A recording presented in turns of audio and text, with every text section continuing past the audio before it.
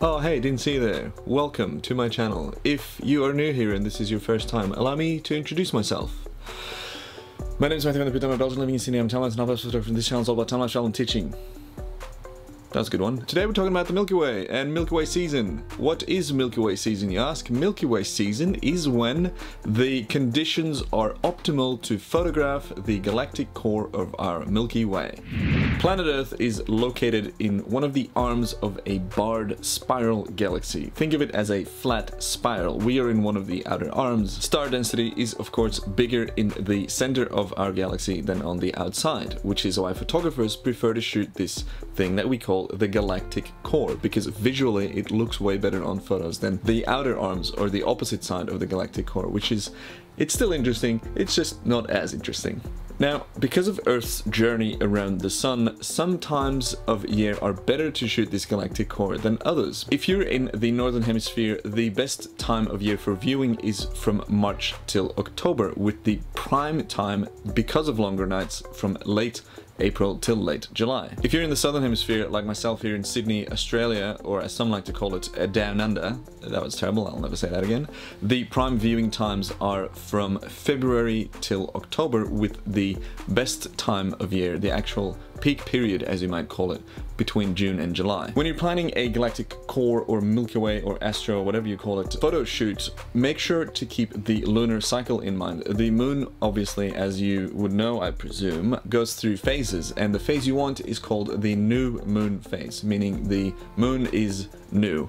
It's the opposite of a full moon. A full moon is so damn bright that you don't even need that long of an exposure to make your photo look like you shot it during the daytime. Now, all this light might look cool in your photos, but it also drowns out all the starlight in the shot, or the majority of it anyway, so you will get the coolest galaxy shots if there's no moon around. Now that we've got all the boring theoretical stuff out of the way, let's talk about practical things. How do you actually find the galactic core? How do you shoot it? Where do you point your camera? How do you know where to point your camera? Obviously there's an app for that. The app I use is called PhotoPills. I prefer that app because I really like the team of people that developed it. There are other alternative options. There's cheaper or even free options.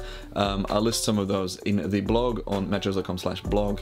You'll find an article about this video and more in-depth explanations, but I will be talking about PhotoPills because yeah, I really like the app. I'm not going to list everything it does here because I'll run out of time, but let's talk about the stuff that's relevant for Milky Way photos. Open the app, hit Planner, and scroll to Visibility Galactic Core. Tap the timing at the bottom to change the time or day. I pretty much look at this as a virtual location scout. You can also enable AR or augmented reality for the location that you are currently at. You can actually look around and see where it will be. Now that you understand how to use this app, let's get down to what you need to shoot the galactic core. Obviously, you need a very dark sky. Depending on where you live, you can drive 1 or maybe up to 3 hours out of a major city to get yourself out of the light pollution bubble, as I like to call it.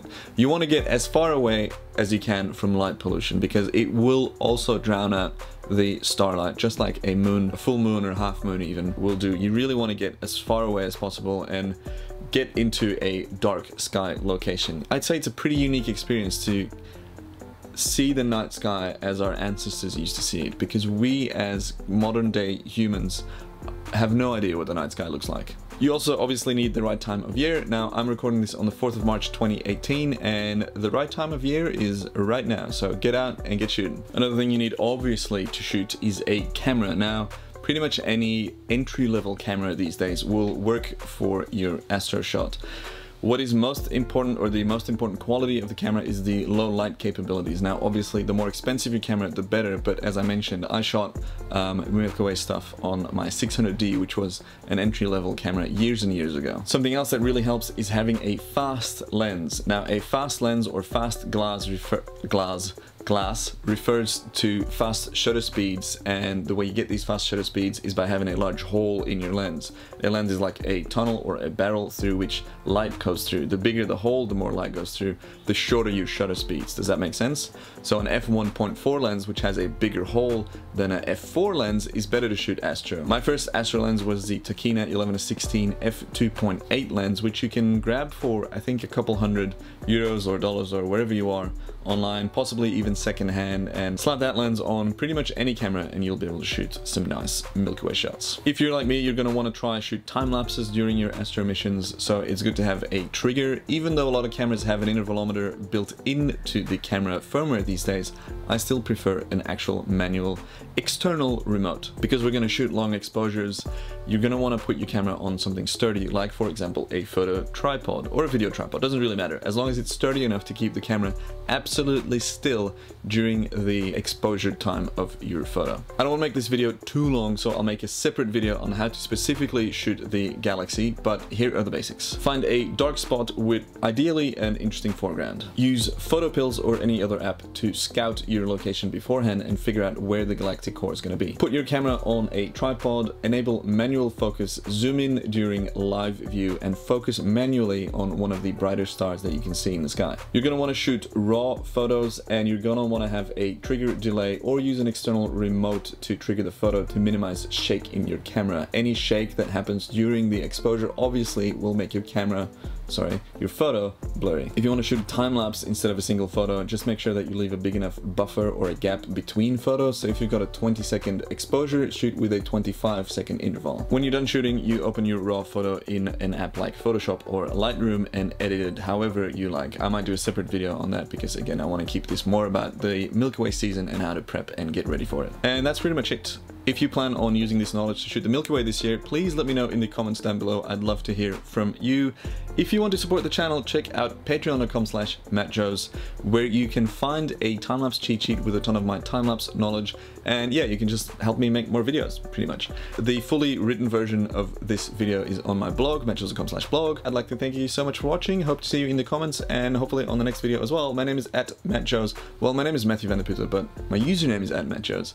And I will hopefully see you some other day on some other video. Thank you for watching. Goodbye.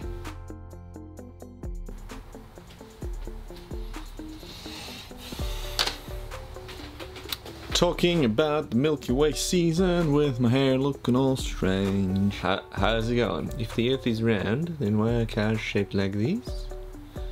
And not like these. Gotta get the beard right, am I right? Ha! Bigger in the center of this spiral. Because the star density is obviously built spiral, it looks cooler than the outside. Because of Earth, better some times of year. Does that make sense? Some times of year are better. English are better to watch, to look at, to witness the galactic core from March to October. If you're in late April, late July, March, October, April, July, late March to late April. That was so wrong. In Australia. That's horrible. Augmented reality to, what did I write? Galaxy shots. Does that even make sense? Fuck me, come on man. You'll get hyped fam, it's ready. It's ready, get ready. We're ready. The sky is ready. The angle and location of planet Earth versus the sun is ready to give you some bang shots. Slap that on your entry-level camera and before you know it, you're out shooting bangers. You're out shooting snipers. You're sniping heaters at night. Nighttime snipers. Nighttime heaters. Nighttime bangers. Astro bangers. Bangers and mash.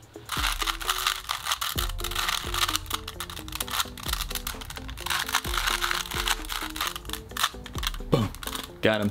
Alright, now we carefully place this in the back of the shot and maybe people will notice. Maybe not. Probably not. Let's be honest.